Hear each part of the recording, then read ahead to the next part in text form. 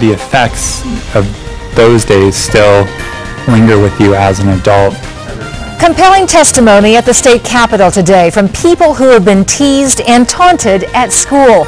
State legislators are tackling the age-old problem of bullying. The discussions follow several high-profile suicides linked to bullying. It's one of the most popular news tips that we get here at 9 News from parents and teachers talking about keeping kids safe at school. 9 News reporter Matt Fleener is joining us. And Matt, this new law would require teachers to get even more training to stop bullying. Mark, teachers would go through training every 2 years. Not every teacher in the state, but at schools they get money to stop bullying. For some who've been bullied, it's an issue that sticks with them. The effects of those days still linger with you as an adult. At 35 years old, Greer Bailey still hears the taunts of what kids rhymed his first name with in school. I think we're taught as kids to turn the other cheek and walk away. And that's probably, as adults, the right thing to do. Kids today can walk away in school, but they're not far from their phones or their computers, where the bullying follows them home. Now their tormentors are available to them or responding to them in their own home, and it's easy to ask parents to pull the plug on the computer, but at the same time their social support network is also online.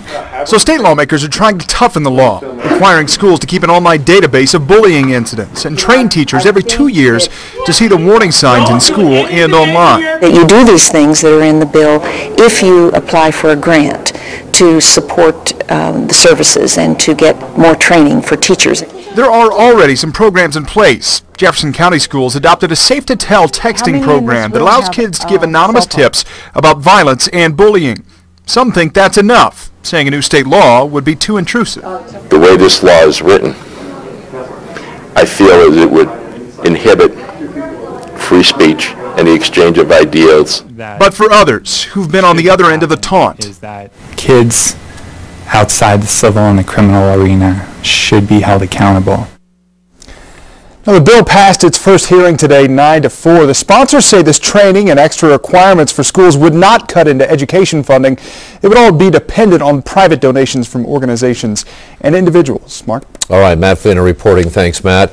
The bill's sponsors point to a survey from 2008 that says 60% of parents in Colorado believe bullying is the top problem for their children at school.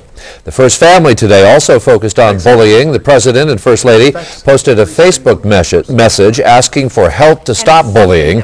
Beginning tomorrow morning, they will host an online White House conference on bullying prevention. They're asking parents, teachers, students, community leaders, and others to join a live online chat discussion with bullying experts.